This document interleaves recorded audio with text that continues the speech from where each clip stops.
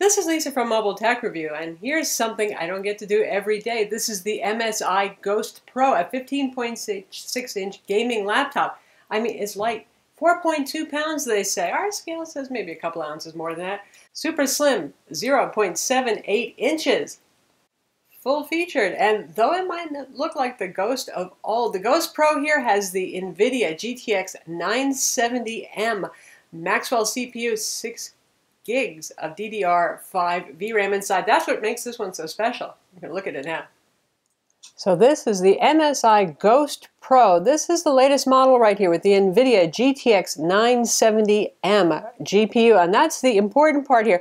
The Ghost Pro GS60 has been around for a while now, and the form factor has stayed mostly the same. There's nothing wrong with that. It's actually a very good-looking slim laptop, especially considering it's not, well, in the boutique price range that can go even higher. But what's special is what changes inside. We've seen the GTX 860M, it's Kepler architecture, a little bit older. We've seen the 870M, which was, well, you could use it to fry an egg. It was unfortunate because the 800 series of GPUs tended to run, well, pretty darn hot, and putting them in really slim designs like this 0.78-inch thin machine could be a challenge. The GTX 970M, the latest generation GPU, just starting to appear in MSI and some Asus Republica Gamer laptops. It hasn't even made it to Alienware yet. That's one of those generational things that you listen to the promises. Oh, it's going to be so much faster. Oh, maybe it's even going to run cooler. That's actually not a promise you hear very often. It's going to run cooler. In this case, it was all true. Really, really amazing. Like 40% better performance in some cases from last generation. And yes, it is Maxwell architecture. It runs cooler too. So previously, when you went up into something like the high-end GPUs and these slim and light designs, not that there are a whole lot of them on the market, and the reason is because it's hard to make them because they made an excessive amount of heat. As those of you who have older Ghost Pros know with some of those toastier CPUs, this one runs cooler, runs quieter, much, much faster. And the nice thing about this is you're pretty well future-proofed, as much as you can be with any gaming laptop where, you know, you guys always want the best specs if you're looking for a killer gaming laptop. In this case, this is something that will age well. 2 years from now, you're going to still be playing games, newer games. I mean, they don't even exist on the market yet at high settings. I don't know about Ultra. We'll have to see, but that's pretty darn amazing. Anyway, good-looking laptop. They call this aluminum black finish, and yes, there is a thin sheet of aluminum here. It's almost the Lenovo theory of design here, where you put a little thin sheet of brushed metal on there and you call it good looking. And it's actually not bad looking. Of course, you get that MSI logo that always makes me think of the Ferrari logo. We've got our little red gaming dragon on here that lights up, by the way, using the LCD lighting. Slim enough.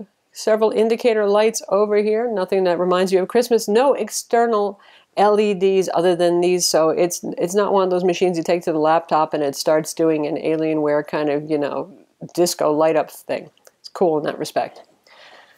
Ventilation, very important when you put a quad-core i7-4710 HQ CPU in here. 2.5 gigahertz turbo boost to 3.5 gigahertz. There's a lot to cool down here, and we do have integrated graphics. It's NVIDIA Optimus, so it is switchable with the Intel HD 4600 graphics when you're just doing productivity. But anyway, ventilation, it exhausts out the rear, so it's not burning your hands, it's not giving you sweaty paws, it's not blowing the papers on your desk right next to the computer away. You get the idea. So ventilation on each side, 2-fan design, a separate one for the CPU and for the dedicated graphics unit. So they don't heat each other up. Of course, they can't go in tandem, those fans, to cool one, particularly if it needs super excess cooling. But given the amount of ventilation here, it's not so much of a problem. Intake on the side. Also, above the keyboard deck, there's intake grill area. So it sucks in from the sides and from the top, shoots it out the bottom. We also have ventilation here. This hasn't changed much from the previous Ghost design. We have the little glued-on suede stuff here. My guess, and anybody's guess, is that has been to avoid searing your legs off if you're actually resting this on your legs, which is, if you're doing productivity, if you're doing MS Office, email, working in Photoshop, you can actually put this on your lap and it will not hurt. Bottom temperatures, if you're doing productivity work like that, around human body temperature, which is about what we find the limit of tolerable comfort, 98 degrees or so. If you're gaming, 120 degrees are the hottest points. That will feel hot. It will not be burning hot. It is considerably cooler, like I said, than the previous generation MSI Ghost. So there's our ventilation. All the stickers are on the bottom here instead of cluttering up the keyboard deck, the usual little rubber feet. Bunch of Phillips head screws. If you want to take the bottom off, the usual MSI tamper-proof warning over one of the screws right there. And you know, check with the warranty in your country. Generally in the US and in the UK, the word is, yes, you can take it off, but if you break something internally and then you send it in for warranty work, they'll know that you opened it up and they'll blame you for it. It doesn't mean that anything that ever goes wrong is going to be your fault. So far, they've been pretty cool about that. Still, I'd rather not even see those stickers on a gaming laptop because everybody likes to open it up. On the side here, we have our lock slot. That's where the power plugs in right there. Two USB 3.0 ports, separate mic and stereo audio jacks right there for those of you who have gaming headsets that have both of those connectors. Over here, another USB 3.0 port for a total of, well, 3. SD card slot, full-size HDMI, mini display ports. You got quite a few output options that you can use, multi-monitors at a time, and built-in Ethernet. This is killer E2200 gigabit Ethernet. Open it up and you have, again, the brushed black aluminum deck right here. You can see where we have both our speakers and ventilation intakes over here. The power button that lights up and it will change color to let you know whether you're using Intel HD 4600 graphics, that'll be blue. NVIDIA GTX 970M, that'll be red, and then charging is amber, so informative. You can see the keyboard is backlit, RGB programmable zone backlighting, no special WASD, which is kind of a bummer there, but this is a Steel Series keyboard, so it's highly programmable. Also, really awesome tactile feel. If you're going to use this to type as well, you're going to absolutely love it. So we have our blue zone here, you know, just set up the colors the way I like it. We've got our middle magenta zone, we have a red zone here. You can pick whatever colors you like for the thing. Gamers will certainly like the programmability of the keyboard, and also some of you are really attached to the number pad. We have one. You don't see that all that often on 15-inch laptops, so those of you who are number crunchers or just use the number pad a lot for gaming will be thrilled. MSI does something weird with the keyboard though. They always ship the Windows key over to this side, so those of you who have already gotten used to it, yes, it is Windows 8.1, so you use it to switch back and forth, for example.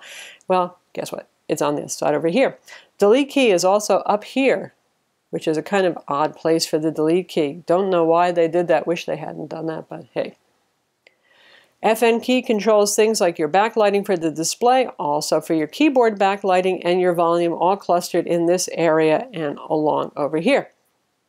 The one thing I'm not in love with is the Elan trackpad. MSI doesn't have a great track record with trackpads, and it's not a horror, but it kind of is one of those trackpads that gives Windows trackpads a not very good name. It's okay with single movement, and it handles diagonals pretty well with the latest driver install. Multi-touch is a little bit hit or miss, and also if you're tapping and holding the spacebar to click, so you don't have drag lock turned on. I never do because it seems to drag things around when I don't want it to. That'll cause a little cursor jumping when you're doing drag lock, which is to press a button and use your finger at the same time. It's not the world's worst thing, but obviously, if you're looking at a slim and light machine, it's probably because you need a laptop on the go and not just gaming, and that's when you're going to use a trackpad. For when you're gaming, of course, you're going to be using a mouse. Our machine is the GS60-064. That's a configuration I know a lot of you like because it has 6 gigs of VRAM. Maybe even overkill, especially if you have the 2K display, which is what we have here, even for the 3K display, but I know some of you want that. You can get a variety of configurations. As with MSI, and we're not even talking about resellers like Gentek and Exotic PC who do all sorts of customizations for you if you want, but many options available. On the motherboard, you have 2 RAM slots. You have an M2 SSD. You can get this with a single SSD. There's RAID SSD configurations. By the way, that uses MSATA because you need that for the RAID. Sorry, no PCIe here. So anyway, you can get this with 16 gigs of RAM, 128 gig SSD, as 1 terabyte 7200 RPM hard drive, which makes a lot of sense because games these days, God, they take like 45 gigs each. You need a lot of space. That becomes nearly impossible with the cost of SSDs. something like that with the 2K display, you can get that for under $2,000, say around $1,899 if you want it maxed out in all those good ways. Now you can get bigger SSDs as well with this if you wanted 256 or 512 gig SSD. And yes, there's a 3K and even a 4K display option. Now I'm going to lobby for the 2K display, which is what we have here. This is a Samsung PLS 1920 by 1080 matte display. This is not a touch screen. Those of you who love the Metro interface, well, you're going to go a little crazy having to use your trackpad or your mouse to interact with that, but a 2K display, good balance for the size of the display. 15.6 inches. If you go up to 4K resolution in a game, especially for a machine like this, can run at high and ultra settings in today's most demanding games, are you going to really see a difference? Not so much. Also, it's going to use a bit more in the way of resources and particularly power. And power is never something you have a whole lot of with laptops in terms of stamina when on battery power. I mean, speaking of which, not the happiest story here. Just like most gaming laptops, you're looking at 3.5 hours running on integrated graphics and battery power when doing normal computer tasks, not when playing games. When you're playing games, about an hour and 45 minutes or so. So typical for a gaming laptop, but it doesn't compete, say, with the 2014 Razer Blade, which is granted a smaller 14-inch model, but that one really pulls off some good battery run times.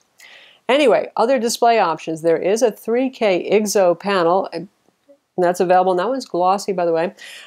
And there's a 4K option as well for those of you who want it. And prices aren't that much more for the 3K, somewhere between $50 and $100 more, 4K, $100 to $200 more. Again, for a laptop, I consider it a little bit overkill, especially the way a lot of games don't handle scaling well, and you're going to have to enable Windows DPI scaling to make things actually viewable on your screen. So how about sound? Here's our wireless microphone. Here it is right near the fans.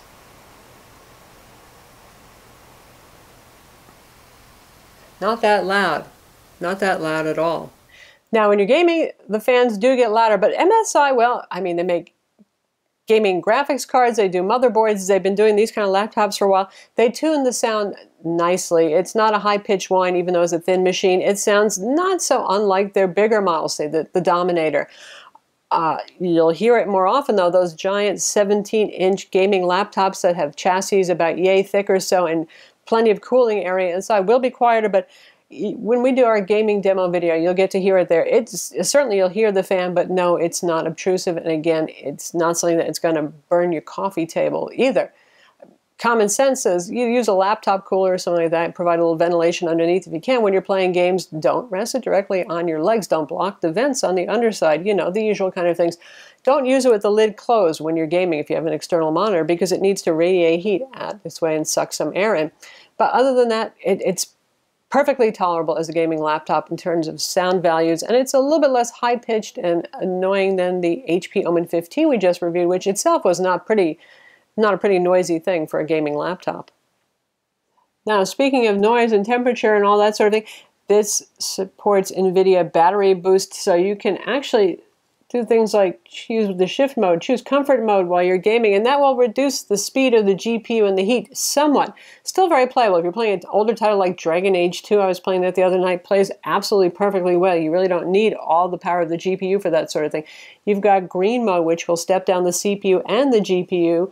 Perfectly appropriate if you're doing email, social networking, working in MS Office, anything but crunching a spreadsheet that has, 100,000 rows. Then you're going to want the full CPU power. But otherwise, given the quad-core i7 in this has so much power that even stepping down is going to be fast. And then we have sport mode. This is let everything run to maximum speed. And then also we have information about our power plan, CPU usage, how much battery is left, memory. We get all that sort of thing. See you too. Now here, device settings, you can choose high performance mode if you want to max things out, and you can have the Windows key enabled or disabled. Boy, MSI hates the Windows key, don't they? There are also shortcuts to NVIDIA's GeForce Experience, killer network management for both wired and wireless networking. By the way, this has dual band Wi-Fi 802.11 AC. It's the N1525 killer card, and boy, it is killer. My God, we're getting max speed with our Wi-Fi AC router, even when going 20 feet from the router, 30 feet from the router. It's very, very good Wi-Fi here. And then we have access to the SteelSeries engine.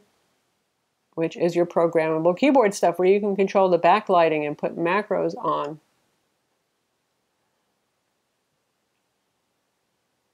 And all that sort of good stuff right there. So that's good. And MSI really has not loaded with any bloatware. It's useful utilities like that.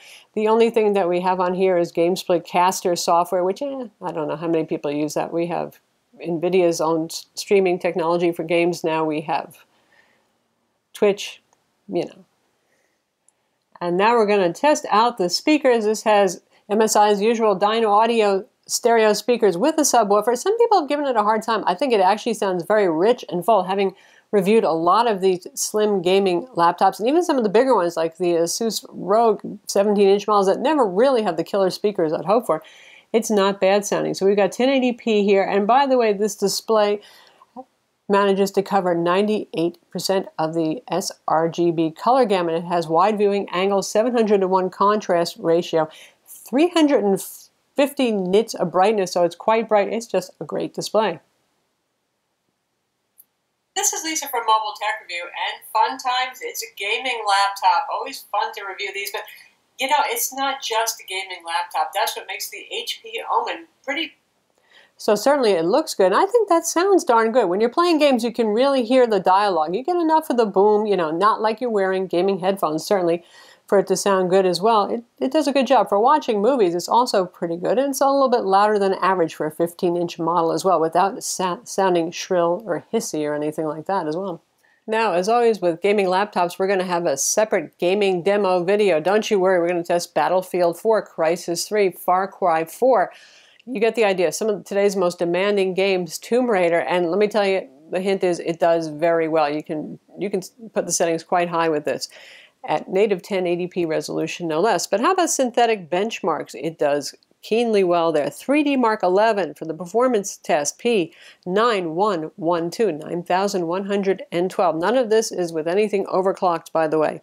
For the extreme, X3224, 3224.